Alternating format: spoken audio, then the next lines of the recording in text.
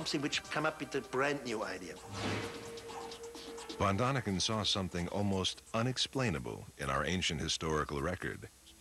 He said the aliens came to Earth, but he couldn't say why. Since his book came out in 1968, the theories developed a reason for the alien visits. It goes like this.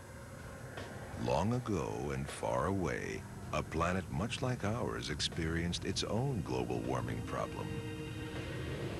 The only thing to protect the planet's eroding atmosphere from the scorching rays of the sun? Gold. But they needed a lot of gold. So beings from that faraway planet searched the universe for an alternate source. Somehow, the extraterrestrials found us, and a planet fairly oozing with gold. So they set up shop right here, making us virtual slaves to mine our earthly gold for them. While they were here, they built major monuments, like pyramids around the world, from Egypt to the Americas. They used those monuments to navigate the stars and as landing pads for their spaceships. Maybe they looked like us, maybe they looked a little freakier. Whatever they looked like, supposedly the visitors taught us a lot about new technologies. Giorgio Tsoukalos is a protege of Erich von Däniken. Today, he's bringing the ancient astronauts theory to a new generation. Technologically speaking, we were still primitive, and they just gave us a push, a gentle push in the right direction. As in, you know, they taught us in mathematics, they taught us in astronomy, in agriculture, and so on and so forth. But of course, the most important alien technology was mining technology. To get that all-important gold. Where's the evidence of all this, you may ask? It seems the proof is all around us. If you look in the right places, you have archaeological sites, you have textual evidence. When the natives asked these beings, where did you come from? They never point across the ocean. They always point to the sky. Not everyone agrees. Veteran archaeologist Ken Fader thinks the backers of the ancient astronauts theory see only what they want to see. For them, it's like an extraterrestrial Peace Corps. You know, these people from outer space land on Earth, they look around after mating with us for a while, and they go, these poor dummies, we need to help them out. One place we can look for evidence is right here in North America, near Mexico City. Ancient astronaut theorist Ted Strain believes a mysterious ancient city called Teotihuacan is actually a place where extraterrestrials once mined and processed the gold. The theory being that something having to do with pyramid energy, cosmic radiation, solar wind, who knows, in combination with the shape of the pyramid, channeled that energy and reacted with a certain way with the mica, causing like a chemical reaction to occur that helped the gold settle out of solution. But Teotihuacan isn't the only place aliens landed when they supposedly colonized us. All around the world, strange and mysterious structures seem designed for beings and crafts from another world.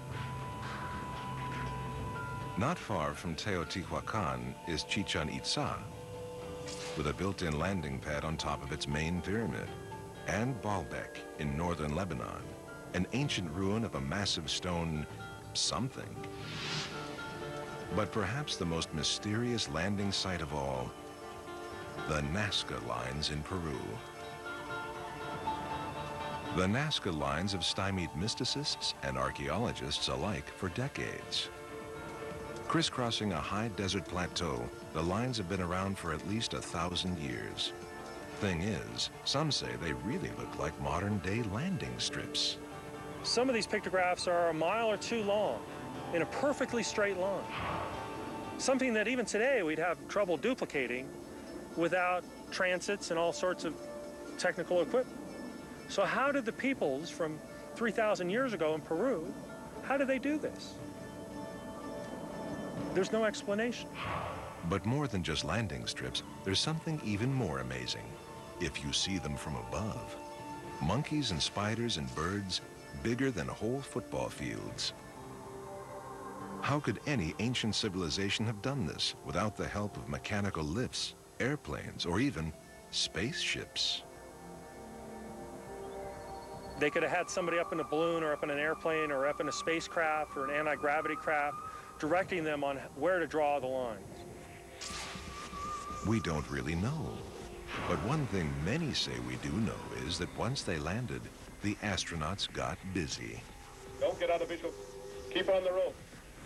According to the stories, they took us under their wings and showed us how to make and use tools.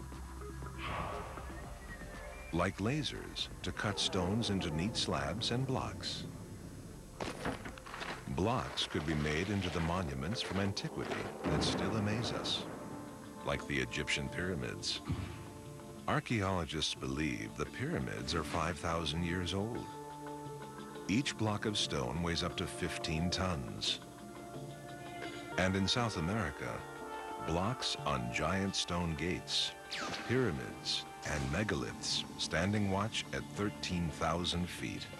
Hundreds, some say thousands of years old, weighing up to 130 tons each.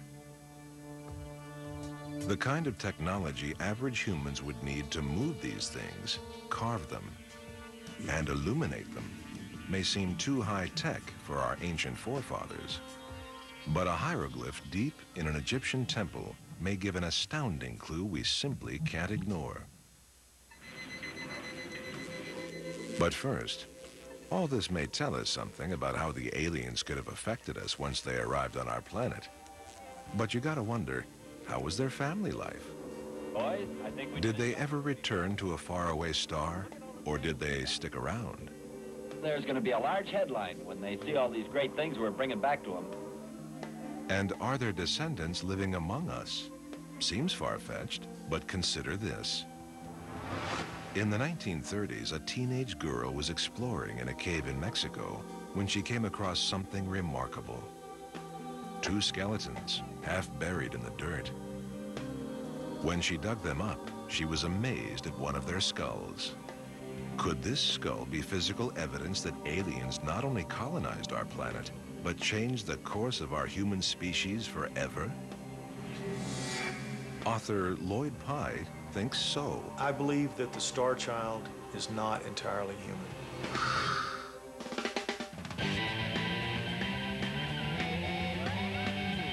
This program is brought to you by Honda, the company that defines performance in motorcycles, ATVs, personal watercraft, and scooters. Why don't you guys go outside and play?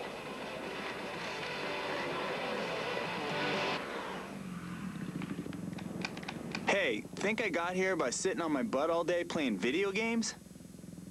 Come on, get out there on a Honda. Who knows? Maybe one day some kid will be playing you. Introducing the new Honda CRF F-Series.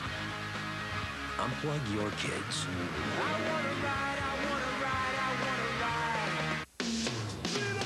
It's time to feel free with Chase Freedom. Feel free to choose points for rewards like travel. I'm free to do what I want. Or feel free to choose cash back. I'm free. Then feel free to change back again. In the old time. Without losing a thing. That's freedom. That's Chase Freedom. Get it free at chase.com/freedom. Lena 26.4 on 5. Everyone, hold it. I just got a geological survey. It's exactly what we didn't want to hear.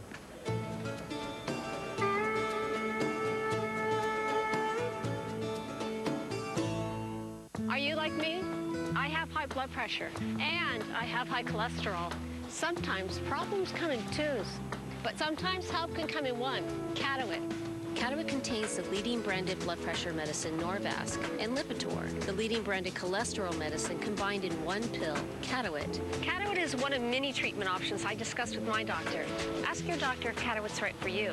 Along with diet and exercise, one pill doing 2 jobs for me. My doctor said Catawit's not for everyone. It's not for people with liver problems and women who are nursing, pregnant, or may become pregnant. To check for liver problems, you need simple blood tests. Tell your doctor about any heart heart problems and all other medications you are taking, or if you experience muscle pain or weakness, as they may be a sign of a rare but serious side effect. For blood pressure and cholesterol lowering benefits, it's Catawit. 1 pill, 2 medicines. Makes sense to you, makes sense to me. Ask your doctor if Catawit's right for you. Next, after 60 years, it is still one of the greatest UFO debates in history.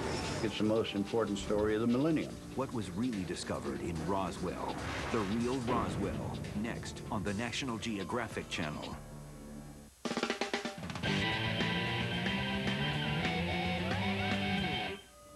Let's say I do believe you. Where are we right now? Before we can learn if any skull proves the ancient astronauts' theory, we need to go way back to the very beginning.